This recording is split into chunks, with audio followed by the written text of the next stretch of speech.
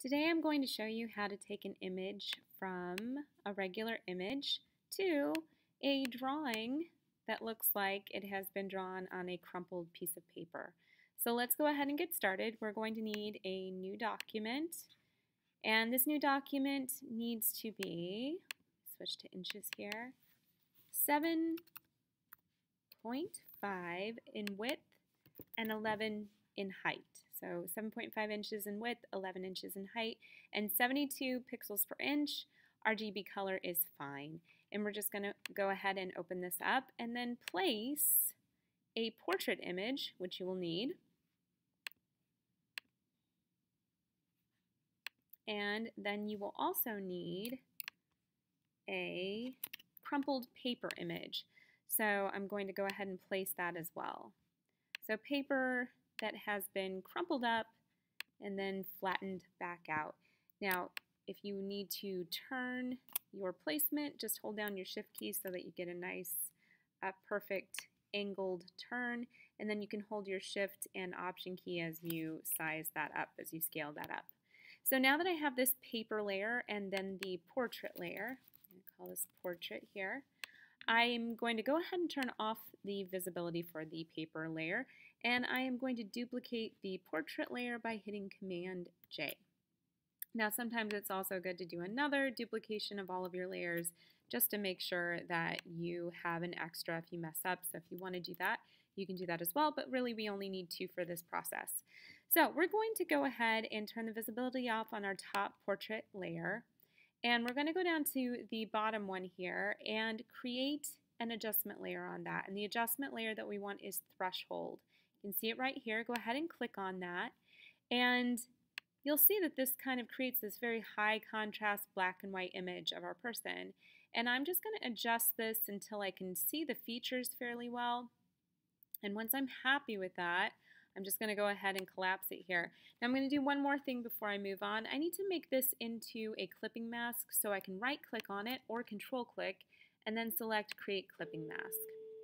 Alright, so now I'm going to go ahead and go up to my portrait copy, and I'm going to put another adjustment layer on here, and this one's called Posterize.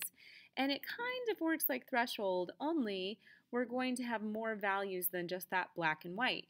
So Posterize is going to give us, a limited amount of values, but you can actually take the scale up to the point where it looks just like the original image. So you want something that's fairly simple but not so high drama like that Threshold. So I'm going to go ahead and choose 4. I'd say anywhere between 3 and 6 is usually a good choice for this project. Then you can go ahead and collapse this.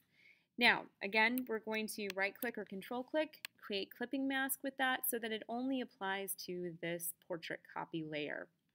Then, of course, because this is in color, we also need to desaturate this, and we can just do this with another adjustment layer, black and white, and it just looks like a box with black and white in it. So we're going to click on that, and it automatically changes all of that to black and white. And I'm actually going to go in and again create clipping mask by right-clicking on that or control-click create clipping mask. And you know it's a clipping mask because you can see those little arrows that are pointing down. All right, so now that we've gotten to this part, it's already starting to look fairly sketchy, but we're going to go back down to the bottom portrait layer, and I'm going to add a filter in my filter gallery. So I'm going to go into filter gallery, and as you can see, we have some different options of kind of drawing styled filters. So you could do angled strokes if you wanted to. You could do, I'm going to actually do crosshatch here. So let me find, kind of want to find just a sweet spot where things are apparent that you're using kind of a drawing technique, but it's not completely distorting it. So let's kind of take that up a little bit. It's looking pretty good to me, so I'm going to go ahead and hit OK. And so now if we, let me take the visibility off of that, and if we turn our filter gallery on, we can see what we did. And then if I take that off, you can see that that was the threshold layer before. Okay, so now we need to put all of these layers together. So we need to turn the visibility onto both of our portrait images here, our portrait layers. And I'm going to click on the top portrait layer and set the blend mode here to multiply. And there you can see that now I have this kind of portrait look to, or this drawing look to my portrait. Now, to really make that, to hit that home with really making it look like a drawing, we're also going to add the crumpled paper layer. So I'm just going to turn the visibility on there, make sure I've clicked onto the paper layer, and then again, go down and set it to multiply. And that's really it.